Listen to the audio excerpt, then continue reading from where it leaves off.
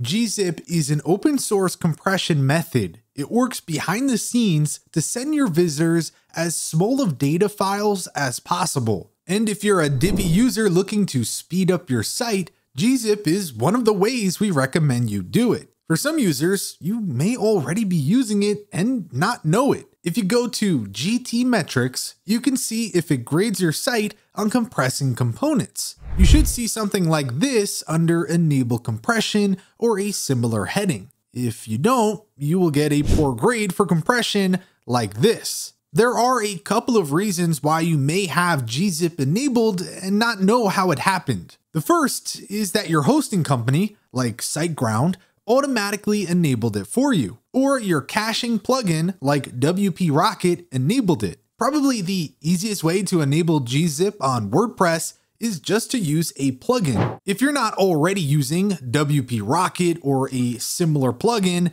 no worries. You can install a GZIP specific plugin like WP Optimize. Although keep in mind that this is a general website caching plugin, so it may not work well if you already have one of these set up. But you could use Enable GZIP Compression to handle only that task. Anyways, with WP Optimize installed, you can access the new menu item in your dashboard. Now navigate to Cache and you'll see a GZIP Compression tab. And as you can see, I didn't have to do anything and it's already enabled because for most users, just activating the plugin should do it.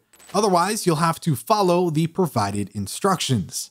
And there you go. That's how you enable GZIP compression on your WordPress website. If you enjoyed this video, then be sure to give it a like and subscribe for more content. With that said, thanks for watching, and we'll catch you in the next one.